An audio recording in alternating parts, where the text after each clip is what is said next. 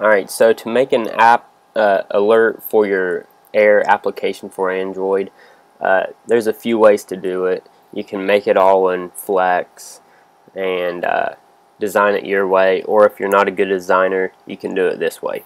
So on smashingmagazine.com there's this Android UI PSD vector kit, and it may look a little outdated, but it has this really nice alert. They call it a dialog box, and that's what we'll be using to build our alert for our app.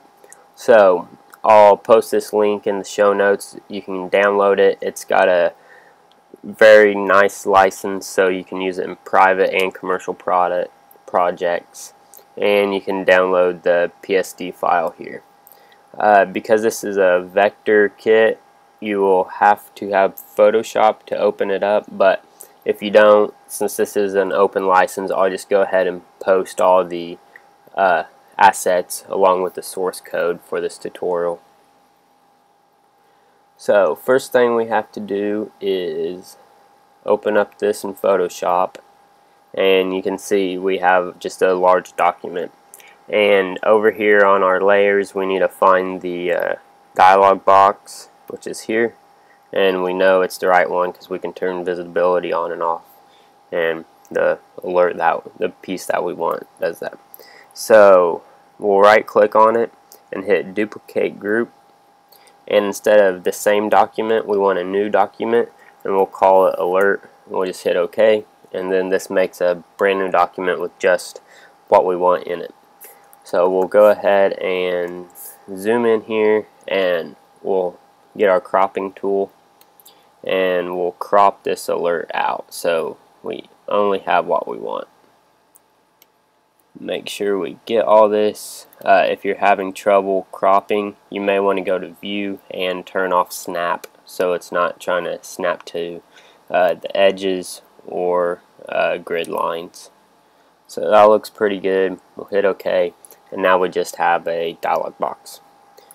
So now we want to see the size of this document. So it's 295 by 183, so we'll want to remember that for later. And now we need to get rid of this text. So we'll go into layers and open up this group, and we want to turn off the dialog label, which is the I call it the title of the alert. And we also want to turn off this alert content. Alright, so now because we'll be making our own buttons, we need to hide both the buttons as well. So now we just have the background of our alert box, and so we can go ahead and do save as, and we'll save it with our other stuff, and we'll save it as a PNG, so we keep a transparent background. So now that we have that saved, we need to get our buttons back out, and we'll just use this OK button for this example. So we'll do the exact same thing of duplicate it to a new document and do our crop again.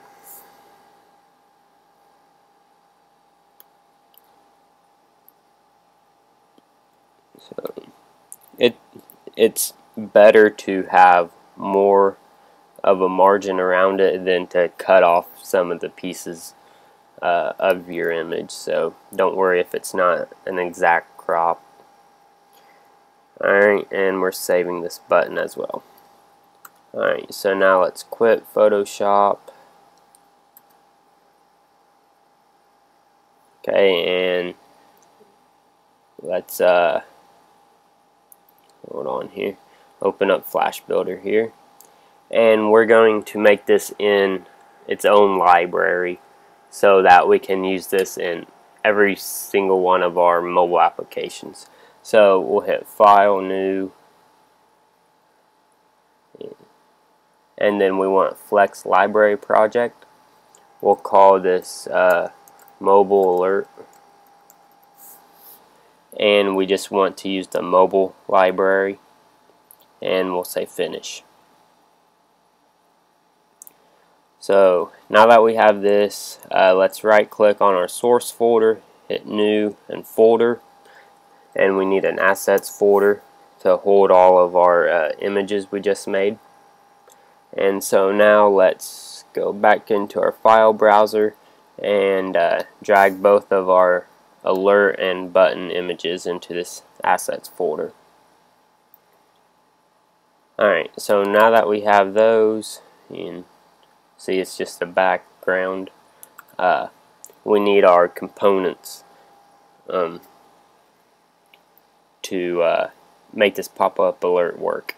So we'll hit new MXML component, and we'll create a new package and just say comps, and this will be a mobile alert, and it is going to be based upon a skinnable pop-up container, which is right here.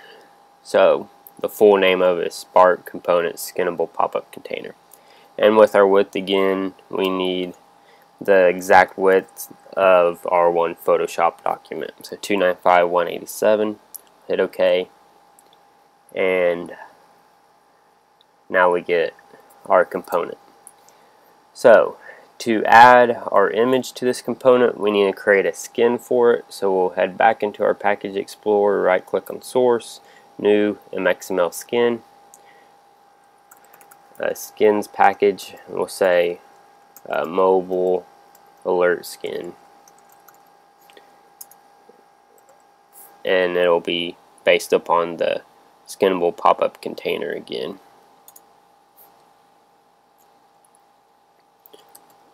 And why is this not?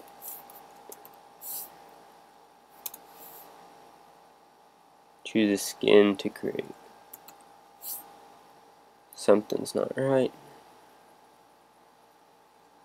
Alright, so we'll hit finish. Alright, and here is our skin file.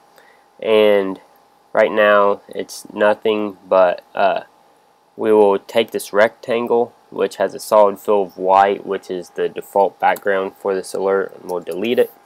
And we want an image in its place, and so we'll set the source to assets and then alert.png, which is our actual image file here under the assets folder.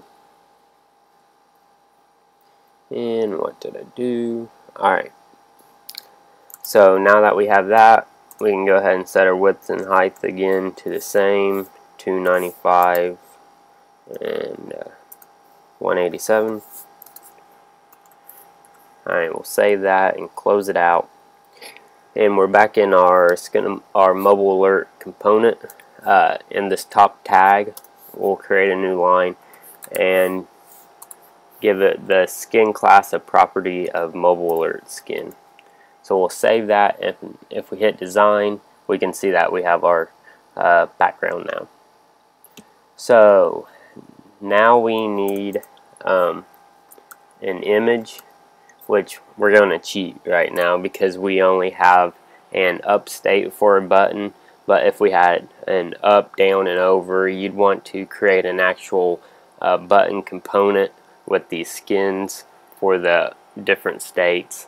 But because this really is more about creating the alert and not the button, then we're just going to cheat. So we'll say source and assets, and it's button.png. Close that, head back into design mode. We'll click on our button image and we'll center this in our alert. I think it dropped down a little. Alright, so now we need to add our text.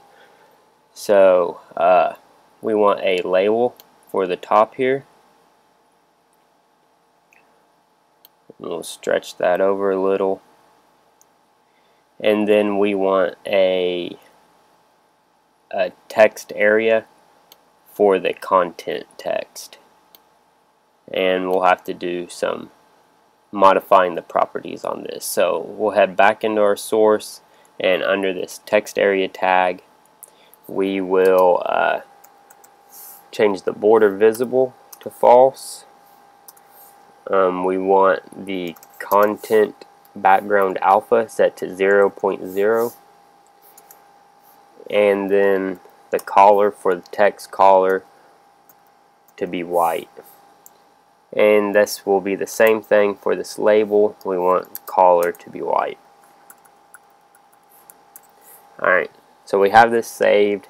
Now we need to assign text to both of these. So in our declarations tag, we'll create two string variables that we'll assign text to. So we'll just say string and give it an ID of title, and another one with an ID of content. Alright, and now we're just going to bind the text properties of both our label and text area to those variables. So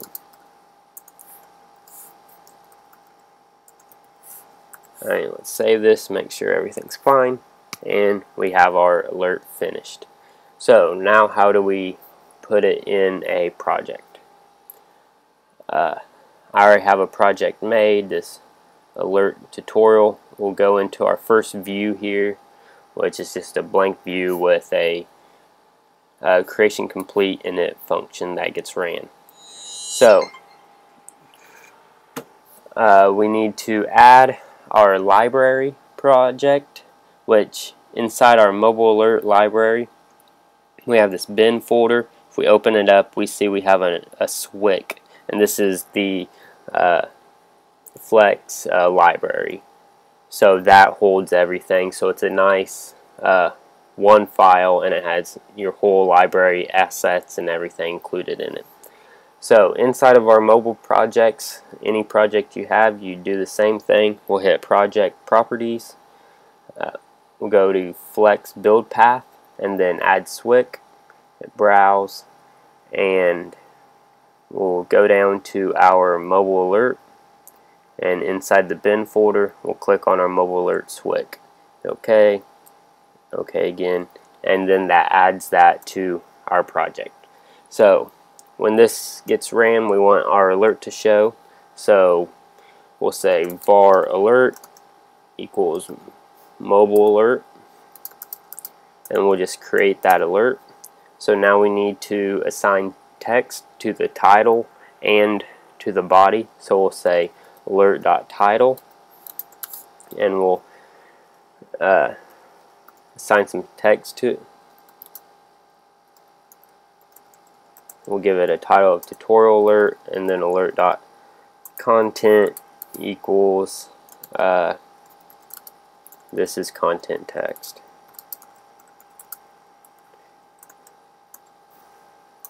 Alright, and one thing I forgot to do is we need to close this alert. So let's head back into our alert component, and we need a click event on our button image. So let's add a script block for this, or actually we can just do it all in MXML. Let's do it that way. So on our image we need a click, and then we'll just say this.close. And so when someone clicks on that image, it'll just close the alert. Alright, now that we're back into our mobile project, we need to open this alert.